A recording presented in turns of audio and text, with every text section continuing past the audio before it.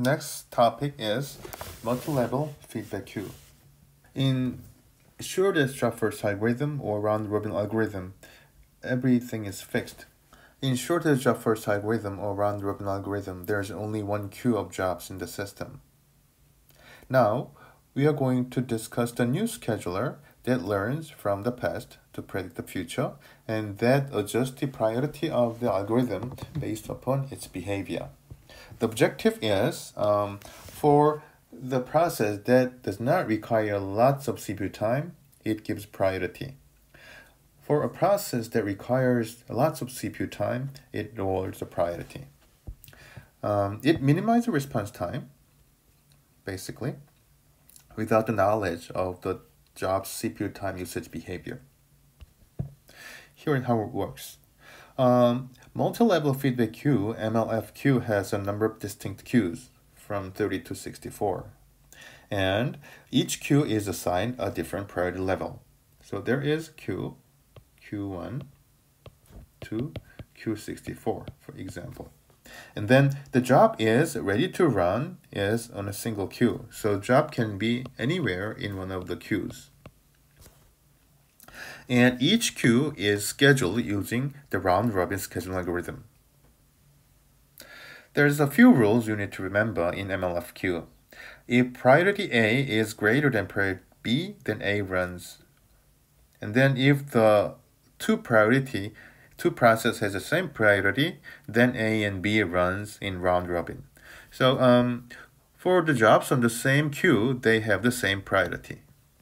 And MLFQ varies the priority of a job based on its observed behavior. For example, if a job repeatedly relinquishes the CPU while waiting for I/O, it keeps its priority high. If a job uses intensively CPU for a long period of time, that reduces its priority. This is an example. So there are 8 priority queues in the system, and there are 4 jobs. Highest priority is Q8, and the lowest priority is Q1. And A and B are in the Q8, the highest priority queue, and C is in Q4, and D is in Q1. There is other rules you have to remember. That's the priority adjustment algorithm. When a job first enters the system, it's placed at the highest priority. And if job uses up an entire time slice while it is running, its priority is reduced. It goes on to the next priority level. And then if a job gives the CPU before time slice is up, then it stays at the same priority level. So let's consider the first example. This is single long-running job. When the job arrives at the system, assume that there are 3 priority queues. It is inserted into the highest priority Q2. And then assume that there are 3 scheduler and time slice is 10 milliseconds. In this case, the job executes first 10 milliseconds. Because the process has used up all its time slice, it moves to the next priority level and then executes for another 10 milliseconds. Once it uses also its time slice, then it goes down to the lowest priority level, Q0. And there, it stays there, and then it keeps executing. The other issue is the time quantum. To react to changes in the CPU utilization, MLFQ may assign different time quantum length depending upon the priority of the queues.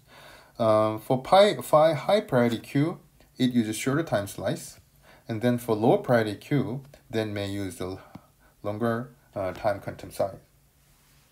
So this example here with the 3 queues, the highest priority queue has very short time slice length. However, the lower priority queue has the longer time slice length. Let's examine the details of multi-level feedback queue implementation in Solaris.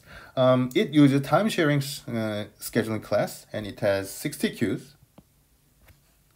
And it's slowly increasing the time length based on the priority of the queue. So highest priority queue has 20 milliseconds time length, whereas the lowest priority queue has few hundred milliseconds time slice length. And priority of a job is boosted around every 1 second or so. FreeBSD scheduler is another way of implementing MLFQ. But this is entrenched implementation because FreeBSD scheduler implements MLFQ without the actual queue. Instead, it uses an equation. So it computes the priority of a process based upon how much CPU a process has used, same as in MLFQ, and it boosts the priority by decay. And then also it takes the user's intention to yield CPU to other processes. But still, for efficiency, it uses Q. In our Pintas project, we are going to implement FreeBSD scheduler in detail. So detail will be shown later in the later part of the class. Okay, let's summarize MLFQ.